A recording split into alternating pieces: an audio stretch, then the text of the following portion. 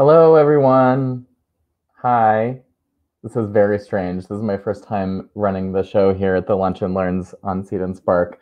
So forgive me if I stumble a little bit. My name is Clay Pruitt. I am Seed&Spark's head of acquisitions and programming.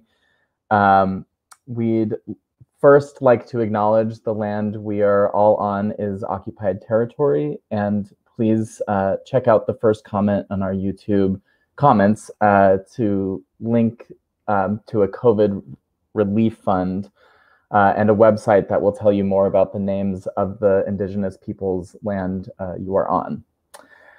If you are not familiar with Seed&Spark, we are a platform built to support creators by providing tools for wherever you are in your journey, from crowdfunding and education to creative distribution approaches. Today, we are diving into the topic of online festivals and how they might bring their audiences aboard for the online experience. So I am really thrilled to have with us today to have this lovely conversation from Cineola, Daniel Diaz, from Oxford Film Festival, Melanie Addington, and from Women's Sports Film Festival, Susan Sullivan. Thank you all so much for being here. I am excited to dive into this. So to kick things off, I would just love for each of you to introduce yourselves and your festival, and maybe talk a little bit about what your sort of core mission is of your festival. We'll start with Daniel. Thanks, Faye. Hi, I'm Daniel Diaz. I'm the founder of Cineola. So we are a platform for Latin American stories. We're based in San Francisco, and our mission is essentially to connect audiences with diverse, kind of nuanced representations of Latin America on film. The festival is kind of one aspect of that, and yeah, the recent kind of online version that we ran on the Seed&Spark platform kind of showcased a selection of short documentary films from the region. Great. Melanie? Hey, I'm Melanie Addington with Oxford Film Festival. That's Oxford, Mississippi, not England, hence no accent. And we get that a lot. And, you've said this before. Yeah.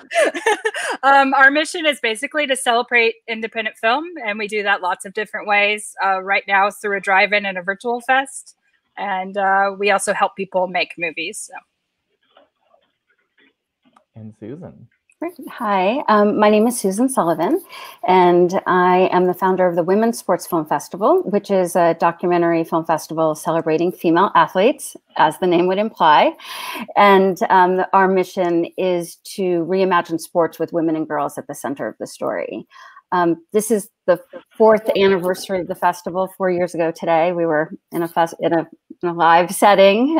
So yeah, actually, this would have been day 2. So yesterday was the first. It was a 3-day festival, and so this is kind of the middle.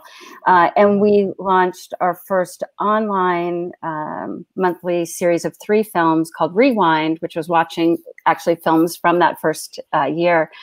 Last week we had a 10-day run and are preparing to move our what would have been our live festival online in September. Great. Thank you all so much. So I want to sort of go through this a little bit chronologically, if we can. So to start off, I'd like to hear a little bit. I think it's hard, at least for me, to think about like how we've always been sort of an online society prior to the pandemic, because it feels like it is so all-encompassing now that it's sort of like, oh yeah, we did a little bit of this before. I'd like to hear from your perspectives about sort of what work you had previously done pre-pandemic in terms of utilizing online resources to cultivate communication and audience building pipeline through online resources. I'll start. So I was a social media director for a magazine before I took on this position. So social media has always been instrumental for our festival. However, it was always supplementary, trying to drive community around a physical event.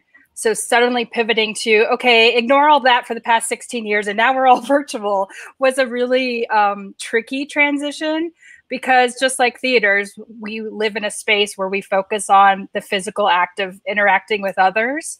And so we very much had to put the message out that this is what we're doing right now. And this is something that we will look to do in the future for those who can't physically come together, but we're not just breaking our mission. We're not moving away from the idea of eventually getting back into the theater, which we felt was a really important message to say, we're using these tools that we always used because that's all we have right now, but it's just one part, if that makes sense.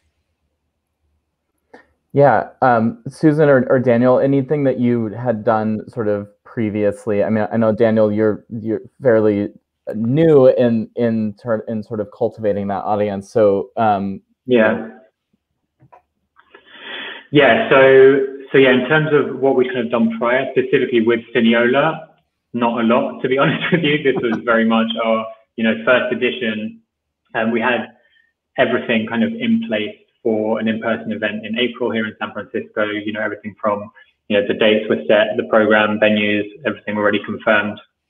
And, I guess a lot of that was based around the fact that this was, essentially designed to be a very kind of like locally focused, kind of like grassroots event, especially in its, in its inception at least. And so for us, it really kind of represented a complete shift, honestly. I think we made the call very early on, maybe early March, mid-March, when it kind of became apparent the direction things were headed with the pandemic. And that allowed us to essentially avoid kind of announcing it publicly. So there wasn't anything in the way of kind of having to walk back any announcements or any like previous marketing. And then essentially just kind of sat with it on hold and kind of started to put together a plan and almost just kind of like watch and learn from what other festivals were doing, before eventually making the call to kind of push for an online version. Right. So we were super local, and I, of course, was using social media and had an online newsletter. And however, our primary community building strategy was to connect with local sports teams related to the films that we were showing. We have a strong social justice bent, so whatever issue was being addressed. And so those community partners, so I think that did have a very pretty hyper local for such a niche kind of genre. However, on March 8th, we had launched a crowdfunding campaign through I Fund Women, which is a platform that funds female entrepreneurs with Adidas. And we were going to be doing a 12-city roadshow of taking the festival across the country, because we too really believe in the power of gathering in person. So that was has been put on hold. But to answer the question, that first foray into going nationally would have been connecting with folks who were doing similar work in other communities across the country. And that was why I wanted to take the festival there, because people hadn't been able to access the films and enjoy the concept. So, right. Kind of going off of that, both of you speaking about sort of the importance of the interaction and the interactive elements of an in-person festival.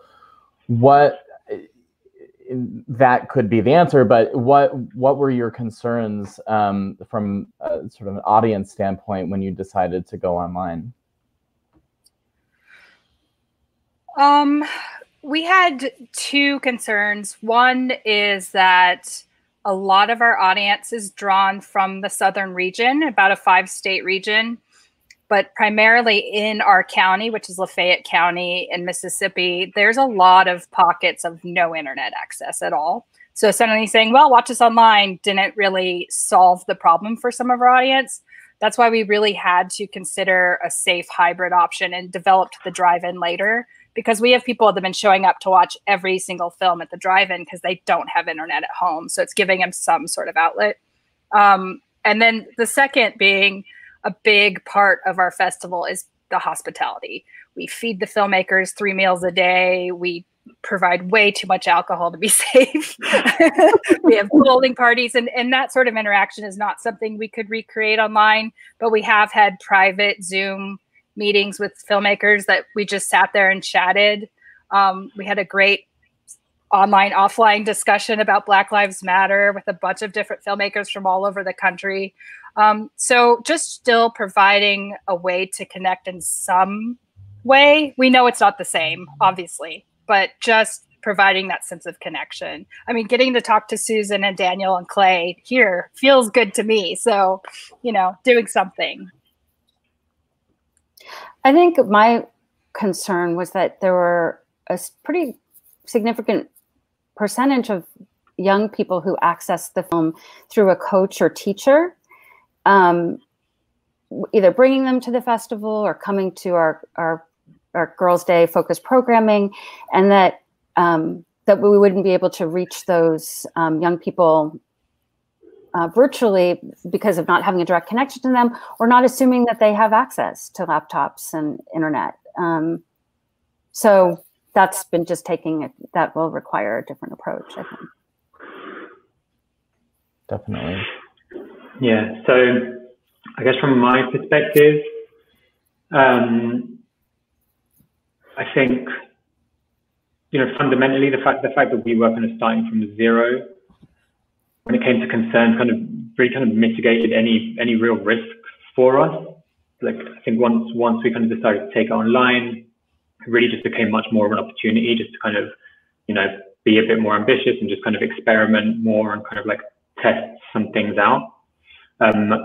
So, you know, one of the things that I did was, you know, immediately kind of expanded the program out, and kind of focus, I guess, the marketing and kind of PR push onto like a more, you know, on a national level, essentially.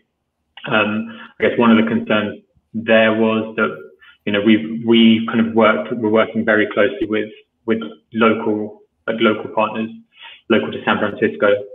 And so I guess adapting the messaging to make that appealing to a broader audience. So, you know, our festival was co-presented by the Bay Area Video Coalition, and the proceeds from the festival benefited 3 local nonprofits.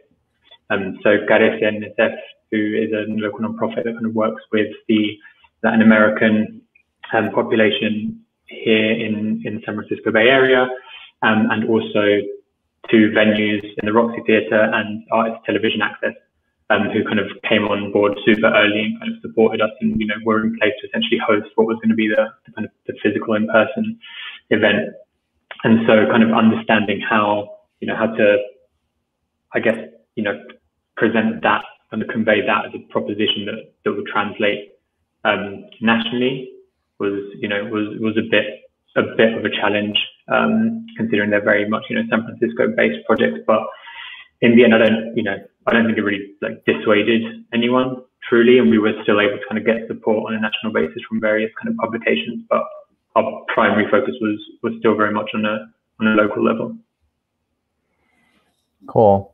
I guess flipping the conversation or the question a little bit, especially for those of you with established festivals, had you heard anything from your established audience in terms of their concerns with a move online, or any questions that they had prior to you know, actually doing online programming?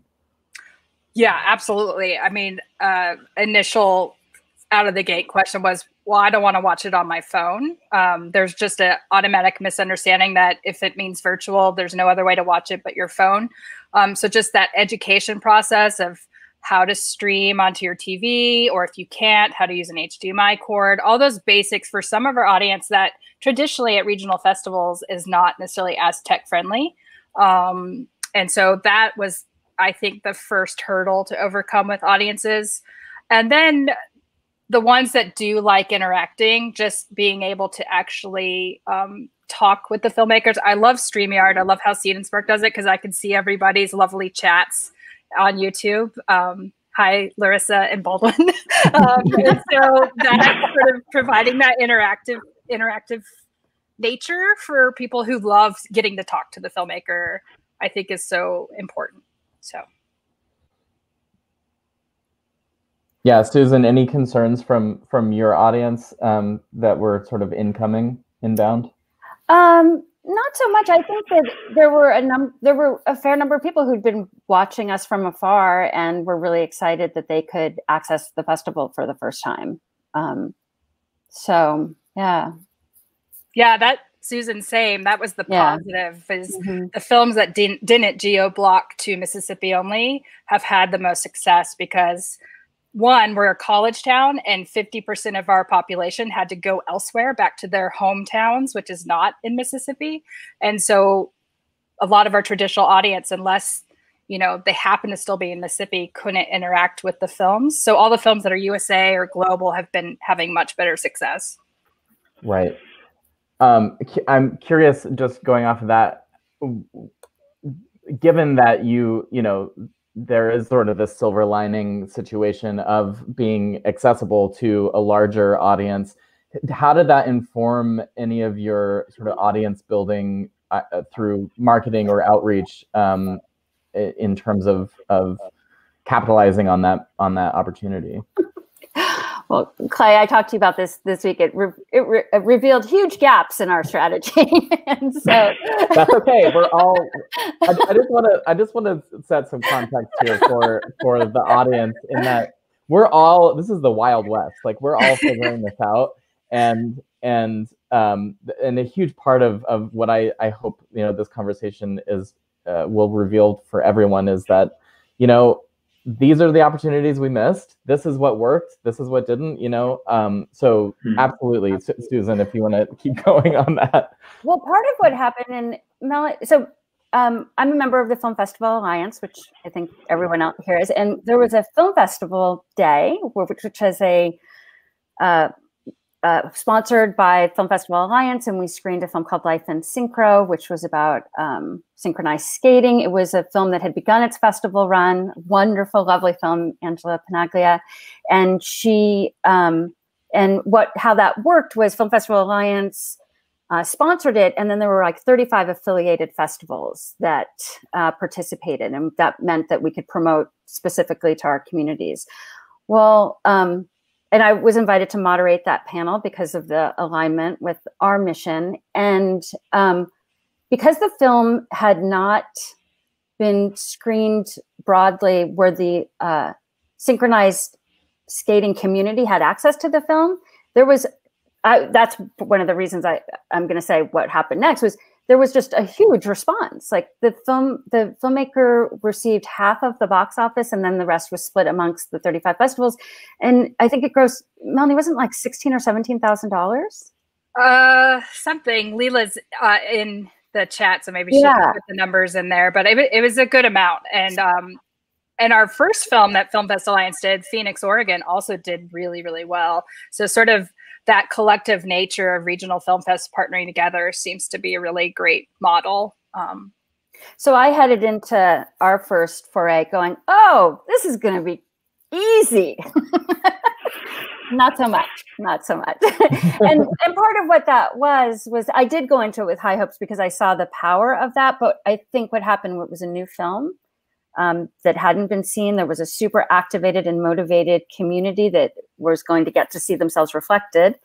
And then there was a very, Angela and her team did all of that footwork that made it look so easy, is now the work I'll be engaging in moving forward. But it was very heartening to see how successful it was and how powerful it was for it to reach so many people who I know we're going to get to this, but like if that film had gone directly to Netflix, we wouldn't have had the shared experience. It wouldn't have been, there was a community experience. And Melanie, didn't you show the film after that? Yeah. What your experience was? It was scheduled for later in the festival run. So for those who don't know us, we were one of the first to pivot. We were supposed to be March 18th through 22nd physically. So we've been doing our virtual fest since April 24th and it ends August 14th. Partially because we have a very small team. So one staffer's running a drive-in, I'm running the virtual fest. So it's been very chaotic. But also because at the time, a lot of fall festivals were like, oh no, we're going to be normal. We're not going to worry about filmmakers. I loved what Seed&Spark did with their pledge because a lot of festivals committed to not caring about premieres, to really helping the filmmakers not just fall off the map this year. So we had a lot of films that were afraid in the beginning. And so we had to wait. And so Life in Synchro was one of those. She was going to be later. But luckily, because of the Film Fest day, we were able to play it the same week and push people to that shared bigger event, which was a lot of fun. But then we partnered with Sidewalk Film Fest because Kiwi, who works for them, was a former synchronized skater. So she did the Q&A for us, which was well beyond me, who knows nothing about sports. So. That's great. So Daniel, obviously, like everything was new for you this year. So sure. I'm curious if you had sort of like a shift in your strategy once you, in terms of like either PR approach or again outreach or marketing to really hit a larger audience than just like the local Bay Area audience. Sure. So yes, I think one of the main decisions that we made, honestly, was going with Seed&Spark. I think like having that kind of that trust and understanding how effective I guess Seed&Spark is in terms of its marketing. I really made a push to be within the first batch of festivals, which definitely took some like scrambling and was like a lot of work, but yeah, I'm very happy that we kind of did that.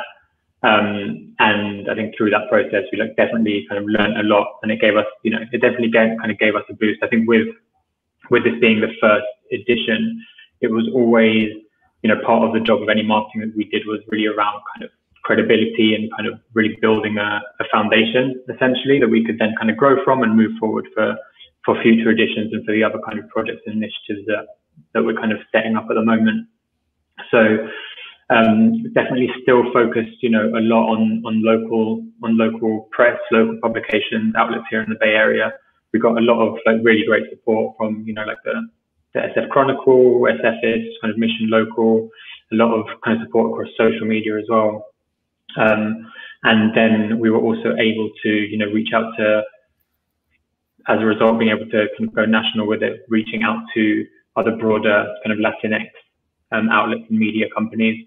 So, places like La Mezcla and Mito, who supported us a lot through their kind of, huge social channels. With like really massive reach, in terms of our kind of like live Q&As. Mito shared both of those to their Facebook audiences, which, have in excess of 4 million kind of audience numbers. And so that's, an opportunity that we probably wouldn't have like pursued really, without it being available nationally, and without it being online for sure. And also just other kind of, I guess, film specific kind of publications, places like Movie Maker. And so that definitely opened a lot of doors for us in that sense. And, I think it's kind of allowed us to kind of really rethink what we could do. It was far less kind of limiting in that sense. So that's definitely something that I think will in turn kind of serve the local community here as, kind of continue to grow and kind of build on that. So our focus is definitely still kind of maintaining that core, that foundation here in the Bay Area. Of course, yeah. I guess going off of that, I'm sure a lot of people that are tuning in now are curious about things that have worked for you, all in both engaging your existing audience and acquiring or attracting new audience. both from a marketing standpoint, from a PR push standpoint, you know, what are the things that you've sort of learned thus far in terms of like specific ways that you would approach it differently moving forward, or perhaps in the next iteration? Yeah, I found very quickly, no matter what we do, we get tuned out after a while because it's like, oh, there's Melanie posting again. But really, really working with the filmmakers, Larissa and Baldwin, who I shouted out earlier that are on this, they did an amazing job of engaging their pre-built-in audiences from their previous short that's about their feature they played with us. And so they were putting out newsletters, they were doing social media. Larissa is also a singer. She was doing some great stuff. And meanwhile, they are Asian American. And so there was a lot of issues going on in their community at the same time. And so there was a lot of great, healthy conversation weeks and weeks and weeks before the film ever played. And they had the most successful run of our fest because of that. So as much as I'd like to say, oh yeah, the festival can do this and this, it's partner with your filmmaker and make sure that they are also building their audience with you, because you don't have the lobby for people to be like, oh, what did you see? What should I see? So that's now your new lobby, is the filmmaker and you going out to your audience together.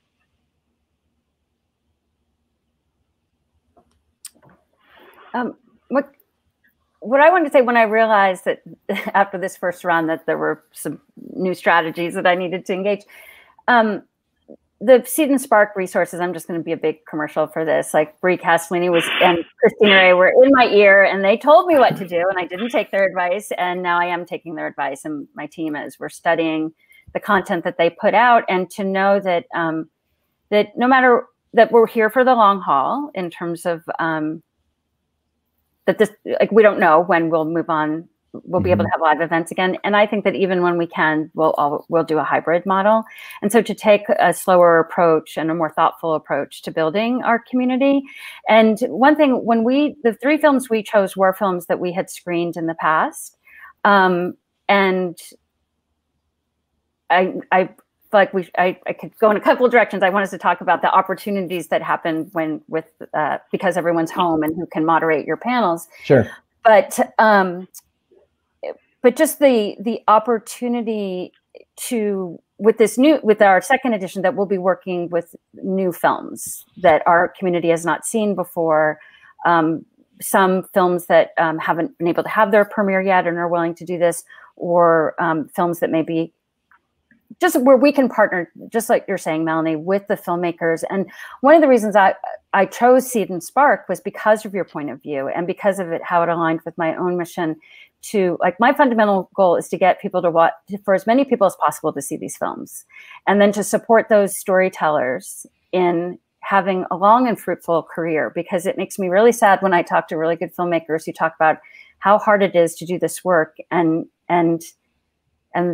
whether it's feasible for them to keep creating. And so I want to be part of that solution. And I feel like I know Seed&Spark is also part of that solution. So to team up with you and to be very explicit about that, and then how we can do more robust programming outside of the films. And I mean, if we're just kind of flowing with this, the Q&As I've never seen, like after an hour, like, okay, let's wrap it up. And, we go on for 10 or 15 more minutes.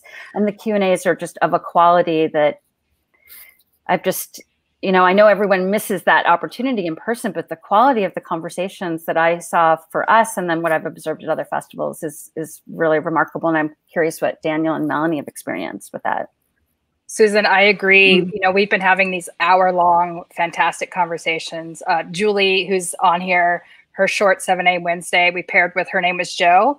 And so they found an organization, Project Avery, and brought them in to help do that nationwide reach for their film. And just the conversation with them, it's 2 filmmakers in a physical screening. We'd have like a 15-minute talk and then, get everyone out. Instead, I was like, oh my God, it's already an hour. We have to stop. It's so great. And that's something that's going to inform our physical screenings in the future, to build more collaborative discussions around. Yeah, I think for us, the, I guess, through Seed&Spark support and the opportunity to be able to do the online events and basically have participation from filmmakers that, otherwise wouldn't have probably made it out to San Francisco to interact with audiences. I think one of the main things that we really kind of want to focus on in terms of, the films and the stories that we choose and the filmmakers that, we're essentially kind of getting behind is like really truly kind of celebrating them as much as possible. We had quite a, we had a small enough kind of program, so 2 blocks of shorts, I think 9 in total.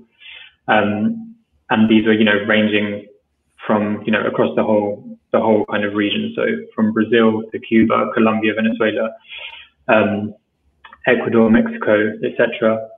And being able to give that platform to the filmmakers was like incredible. And just, from my conversations with them, understanding how kind of appreciative they were of that, and even just the generosity of the moderators, so we, again, kind of on that kind of like local focus, we had Colin Trevorrow, director of Jurassic World, Safety Not Guaranteed, who's, he's native to the Bay Area. He, let us know in the Q&A that, he's a frequent visitor to the Roxy, when he was a teenager, when he was younger, growing up here. And so to kind of have that connection was incredible. And he was, he made the like amazing gesture of inviting as a kind of a special surprise guest, Daniela Pineda, who is a Mexican-American actress from Oakland, who is in Jurassic World Fallen Kingdom. And so she was able to come on and kind of speak to the filmmakers, and you could just see their generosity in terms of, having like genuinely watched all the films, being really interested, and ended up being, I don't know, like an hour and 20 minutes, maybe. Yeah. So, and that was just like an incredible experience. And even with our other kind of Q&A that we brought in, film writer Carlos Aguilar, who is based in LA, who's an incredible writer. And again, it was just such a great, just kind of like beautiful experience, just kind of watching these interactions and seeing, these short films that, otherwise wouldn't be, shared and kind of celebrated in this way, probably in theaters in San Francisco or in the US or anywhere really. The kind of visibility is limited, so be able to kind of extend that and celebrate them in, in ways beyond just purely screening the films. And that's something that, we really focus on, even in terms of our own kind of like marketing activity and the way that we kind of represent everything like visually, really putting that kind of time and care into elevating each and every project. And this kind of gave us an opportunity to build on that. I want to just go back to something that Melanie touched on, which is really utilizing the reach of your filmmakers to get the word out about the larger festival. We've seen it time and time again from our crowdfunding side to our pay what you can subscription streaming side, that the most successful films in terms of viewership and in this case ticket sales are those that really activate their own audience. And so any filmmakers that are watching here, if you are participating in an online festival, you like do the work to help the festival, and it will help the entire ecosystem and the entire lineup of films that are participating in that festival. And similarly, to all the festivals watching, make it easy for them. I would say, and I'm happy to hear from any of you about, what you've done in terms of creating, laurels is one thing, but creating sample posts for Twitter, for Instagram, whatever, to make it simple for filmmakers to communicate all of the necessary information to their audiences. But before we move on to that, I just want to see if any of you had anything to add. Well, we did a revenue split with the filmmakers in hopes of incentivizing them to share, because then they get the money. And that seemed to work for those who were motivated. But there's lots of things we didn't do right. I'll definitely have like a very simple, here's how to best practice virtual fest with us for next year, because it was sort of like learning as we went. So I was like, oh yeah, we should tell them about this like 2 weeks in. So just being prepared very early on and not midway like we were is beneficial. Something that I'm totally stealing that I learned from another festival, Dead Center, they had a 24-hour Zoom. That was their green room. So you could pop in at any time. And that's such a simple thing to do that we didn't think of. So just, I think we're all figuring it out this year. Mm-hmm. All of us can come back in like January and be like, okay, here's what to really do. Yeah. Melanie, could you talk a little bit more about the revenue split? I saw Larissa Lamb's comment on that, and I think you're right that that's part of this whole new model too. Yeah. And so if you could say a little more. We wanted to do that anyway. San Diego Underground Film Fest, Ryan Bashart has been doing it for a couple years. And, you know, just like in the reality of any film, features obviously going to fare better than shorts. People don't necessarily, a lot of pass holders will go watch a short block. They won't spend the money to invest in shorts. So you see a lot more of the features doing better, obviously.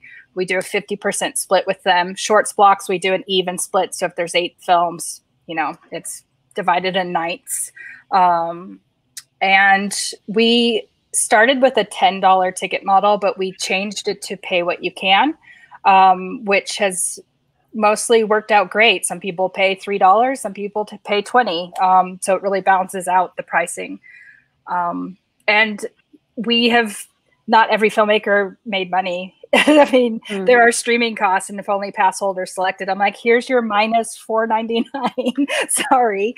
But yeah, I will say that, like, even at that, like, most the norm has been that most festivals don't pay you anything.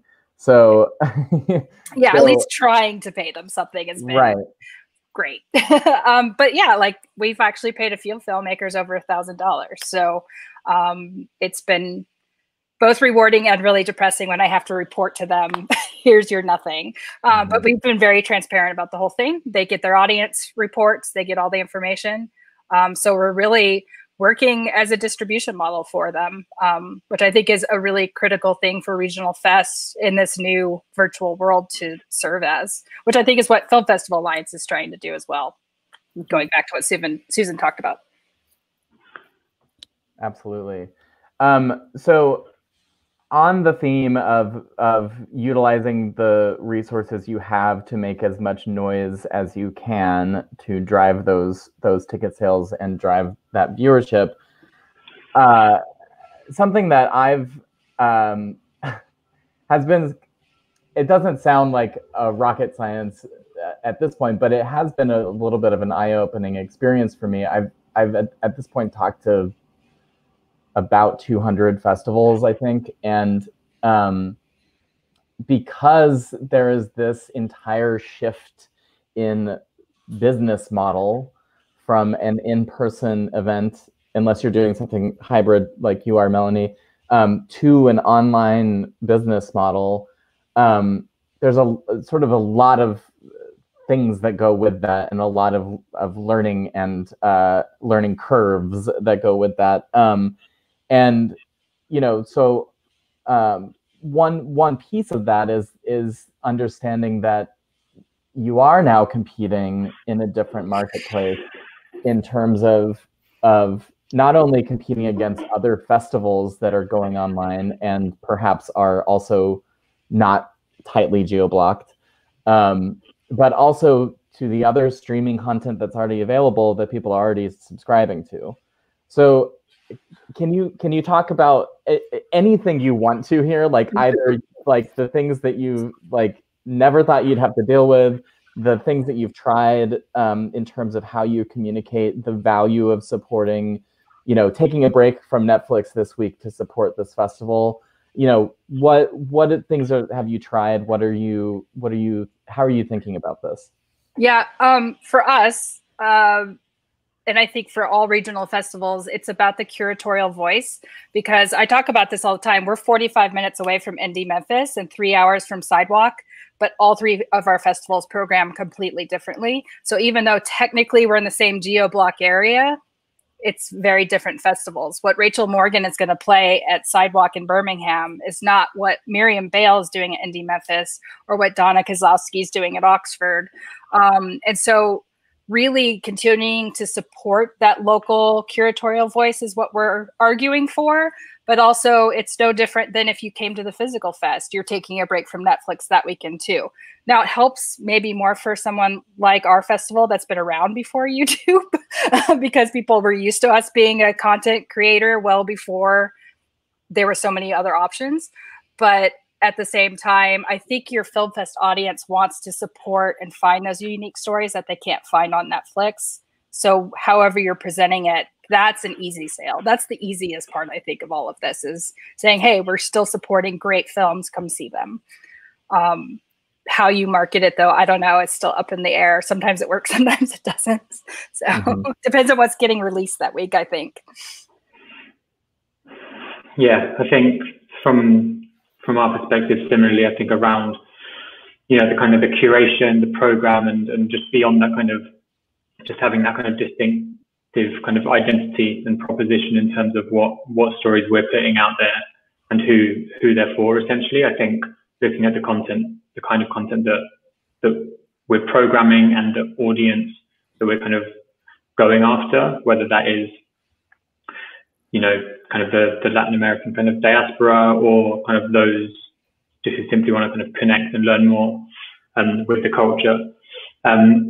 I don't, we wouldn't really anticipate tons of crossover in terms of actually direct competition for eyeballs with the likes of Netflix, Amazon, and whatever other kind of streaming services may be out there. But I think, I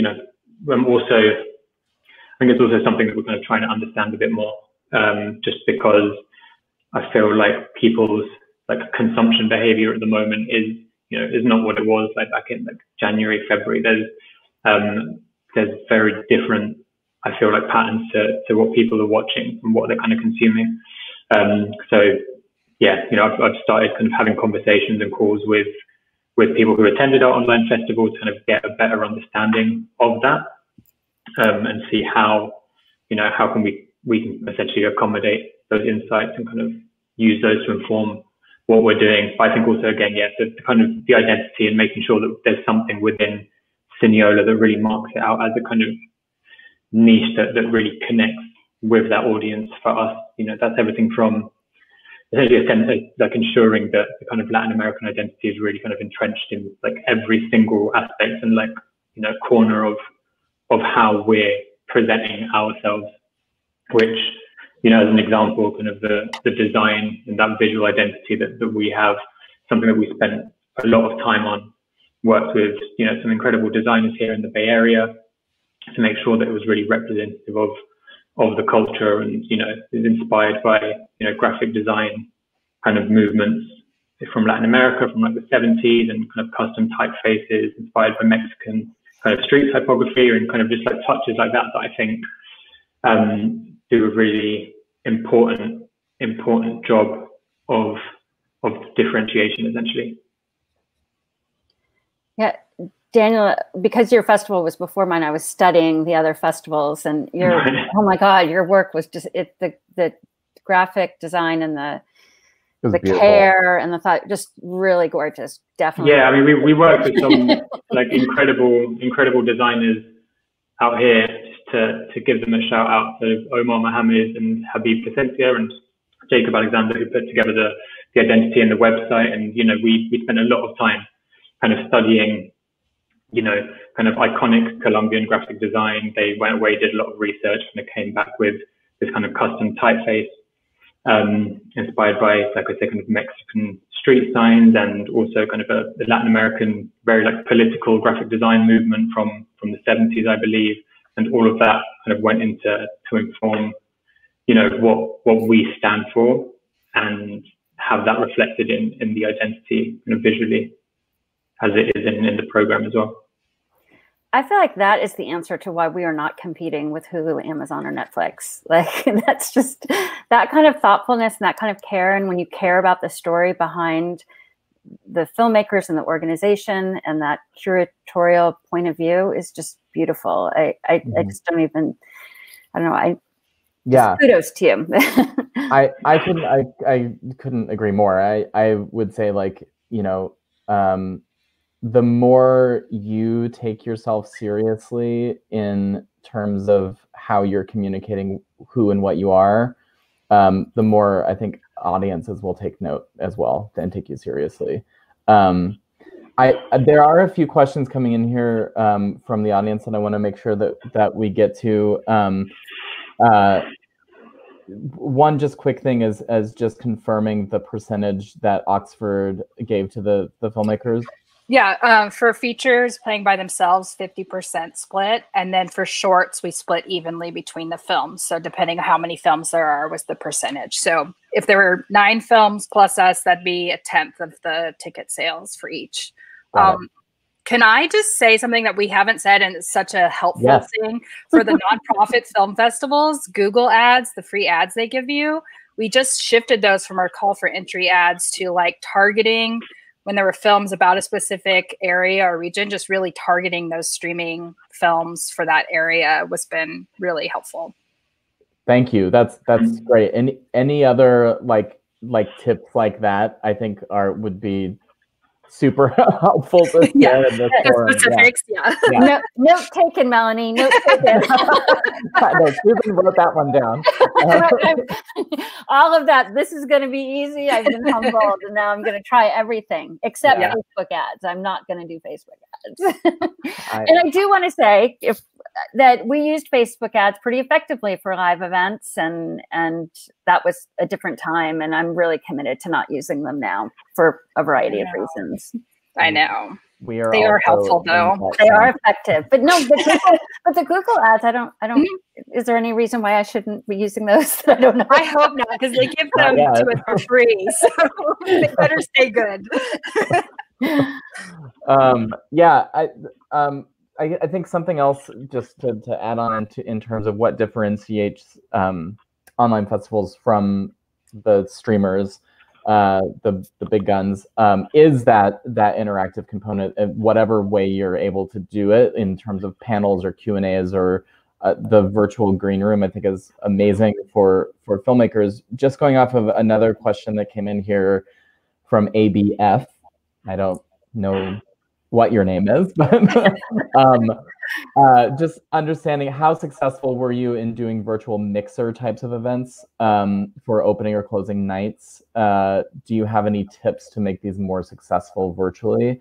I'm not sure if the question is pertaining to specifically just like filmmaker only virtual mixers, or if it is also incorporating audience members. But if any of you can speak to that.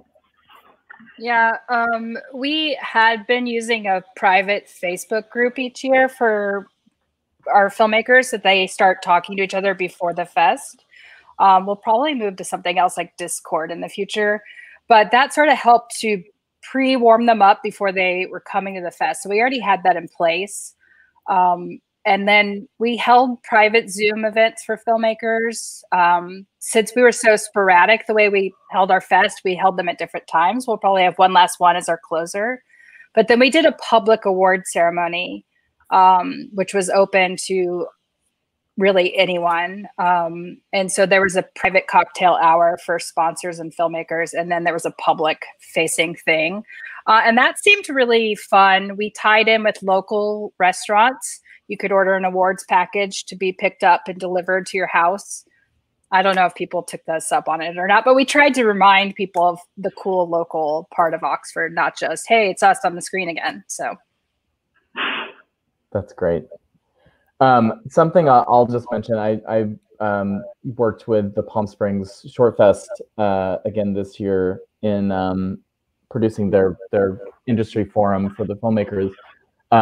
But something that the programming team did was every other day of the week-long festival, they did a happy half hour for the filmmakers in a Zoom.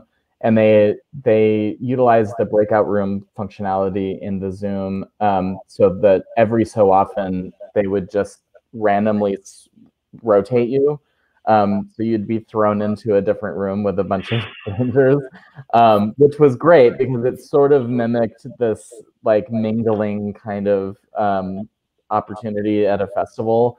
I mean, that was utilized primarily just for the filmmakers. It was meant to sort of be the filmmaker lounge. But I think incorporating that type of thing with to foster the connection between audience and filmmakers, if the filmmakers are willing to participate, why not? Because, and certainly from a filmmaker perspective, I encourage everyone, every filmmaker, there is no bad opportunity to grow your audience. And if you can go into those virtual sessions and get people to buy tickets to your program block or your feature and sign up for your newsletter, whatever you need to do, this is a great opportunity for that, for filmmakers to build their audience as well. So just want to slide that in there. This is, we're primarily talking about audience growth and outreach in this session, but just quickly with this question from Susanna Darwin, how are festivals handling short films which filmmakers have made available on streaming services like Amazon Prime or Reverie? Is this disqualifying? Not for us. I mean, we took the Seed&Spark pledge, and we're not disqualifying anyone for being online in any way, because at this point, a lot of film festivals are in survival mode. Filmmakers are in survival mode. We want to just highlight your film to our audience. And if they figure out a different way to do it, okay, great. They found your film. So, right. I mean, I think a lot of festivals have been, especially around short films, have been in the practice of not disqualifying for previously being online and or previously playing other festivals, particularly around shorts. I think the feature situation is definitely more hairy, and which is incredibly unfortunate in terms of just the pressures that the sort of distributors and sales agents have put on the whole situation. But oh, Melanie, you're back. Hi. No, it's all good. I warned you all there was rain in the area, so. Oh, yeah, that's right. The rain took you out. I guess I'd like to hear. I know we have a little time left, so if there's any other questions from the audience, please feel free to put those in the chat now, so we can get to those. But kind of going full arc here.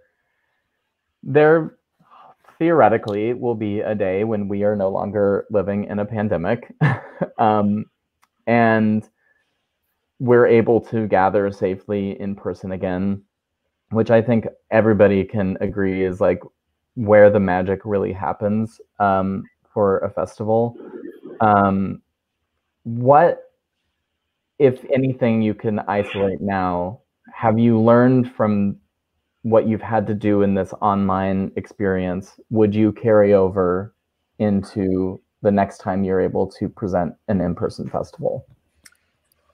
For us, we're going to be requiring captions in 2021 for all films. It's always been recommended before, but there's no reason to not be fully accessible from here on out. So that is kind of priority number one. Priority number two is really looking at our model of cramming as many films in as possible and reconsidering that and really finding more breathing room to have those good discussions we're having virtually. But also understanding that there's lots of reasons people can't travel anytime, even outside of a pandemic. So always having a virtual follow-up to our physical fest will be implemented. And the ticket sale share with the filmmakers is something we'd been wanting to do. So now that we were able to implement it this year, we're not going to take that back. That's it. Yeah. Those are good points. Yeah. I would just echo and agree with what Melanie said. And, part of our mission is that women in sports only get 4% of the media coverage, although we represent 40% of participants. And so even though I have sort of multiple missions with the festival, that is one of them. And so being part of the solution to that and creating, moving the needle on that is something that I feel now being able to offer in person, someday offering in person and online, just makes it, I feel more hopeful about that. I feel more hopeful about achieving that mission.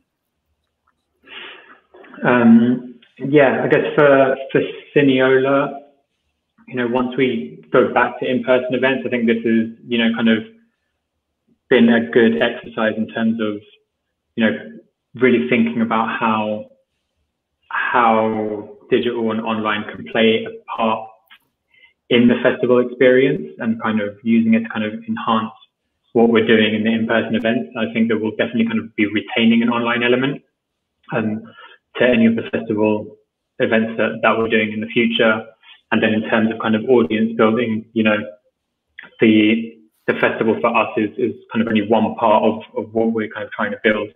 And so continually having other kind of, you know, essentially kind of just either releases or kind of like stimulus, I guess, for our audience in terms of what we're pushing out, that, you know, when it exists within an online space, just making sure it's very much kind of tailored for that experience, and for that, you know, for that medium essentially.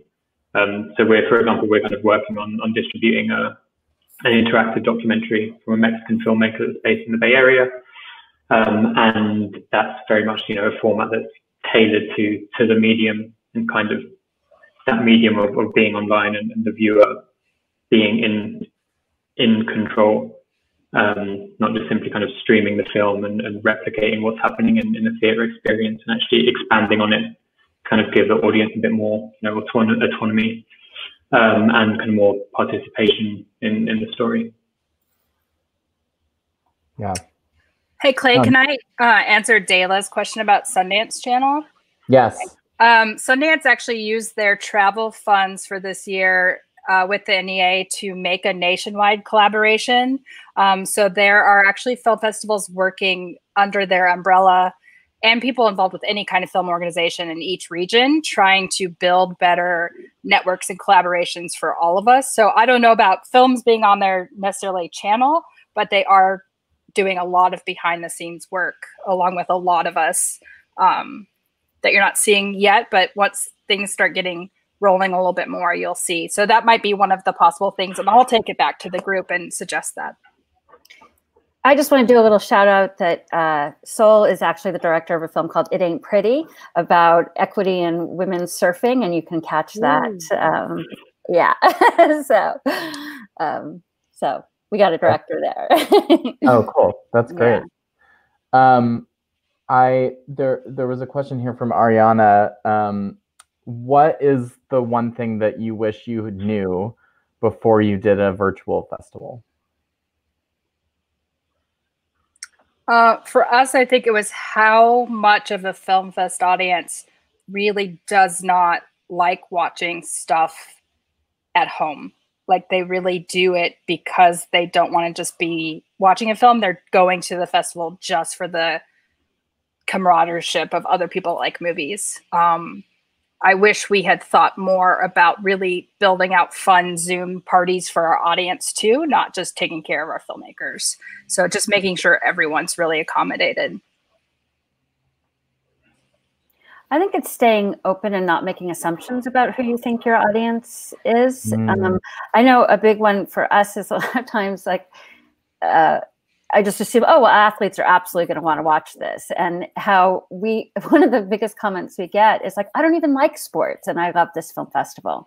I'm not a sports fan. And so it's an interesting, it's just an interesting way to reach an audience who doesn't identify as a sports fan and yet loves these stories. And so that's been very interesting. And talking, as Daniel said, talking to people who did engage and really enjoyed it, and what they enjoyed about it and what they would want more of. Yeah, I think from my side, I would probably think about almost having more confidence in having a shorter, more concentrated burst of activity. I feel that maybe we got into the realm where you end up competing with more of a film streaming audience by the fact that we had our our festival available for a full kind of week. And I think having more of a focus on kind of events and concentrated activity, and something that more closely, I guess, replicates that sense of community and intimacy and like shared watching that a festival has, may have offered a more, kind of intimate experience for the audience. That's definitely a consideration. Daniel, can I ask you about that? Because for me, I was thinking, oh, if it's this limited time, do you eliminate people who are like, oh, I'm doing something else? But you feel like it might be the opposite, or you're going to experiment with that?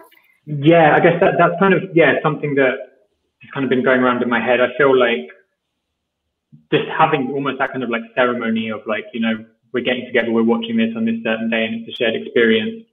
That burst of activity kind of gives, I think, from a marketing perspective as well, there's just far clearer messaging in terms of like, watch this at this time on this day together and share with other people, as opposed to this is available for a week. And then I think the impact can then kind of essentially, become diluted over the period of that time when there's no real kind of concentration.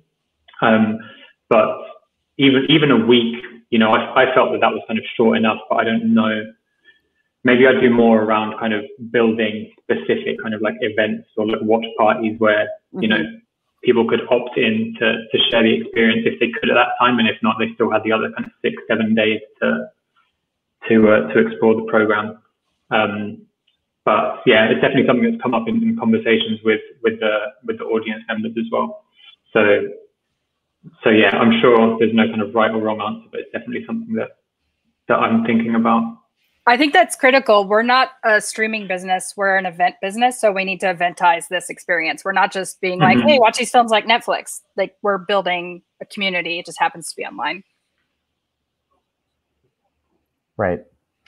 Well, I want to be conscious of everyone's time. So we have somehow already gone through an hour, but I wanted to just give a quick opportunity for any of you to give any last words of advice to festivals that are considering going online or are already in the process of moving their festivals online. Give yourselves more time to practice new skills if you're not used to streaming, and don't just decide for your audience and your filmmakers. Collaborate and discuss with them before you make your decisions. Bring them into the fold. I would say just iterate and try. I think Clay, you're always saying it's just spaghetti on the wall. Just like try it, see what works, and just to know that this is a time of great opportunity and innovation at the same time that there's just so much breakdown and challenges and grief, and to just personally pace yourself as well, and to just know that you are convening a country, people that need this kind of connection at this time. So to just balance that practical with the good work of what art does at a time like this. Yeah, I think similarly, I think there's such a scope for kind of experimentation in terms of what's going on. I think one of the benefits as well is that a lot of that experimentation has already happened. A lot of those mistakes and learnings from our 3 festivals and like numerous others across the world. So there's a lot that you could just dig into by just seeing what's been done elsewhere and what's worked and what hasn't. And even just reaching out to people like us or other festivals and even kind of audience members, just kind of get that information. Yeah, I think that's a great note to end on. I think anybody that's watching right now that's from a festival would be willing to share what they've learned. And if you're with a festival that's not part of the Film Festival Alliance, or you're not familiar with the Film Festival Alliance, they're a great resource. They present regular conversations, I think weekly, about different topics in terms of how to support festivals during this time. So definitely check that out as a resource.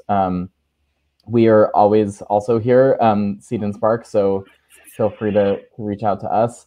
I want to thank you to our incredible group of festival organizers that have joined us here today. Thank you so much, Daniel, Susan, Melanie, for your words, for your learnings, for your shortcomings, for all of the things that you've shared here. Yeah, thank you. Our candor. Yeah, exactly. It's all very, very helpful. Thank you to the audience for tuning in. We are doing a few things coming up that I just want to shout out.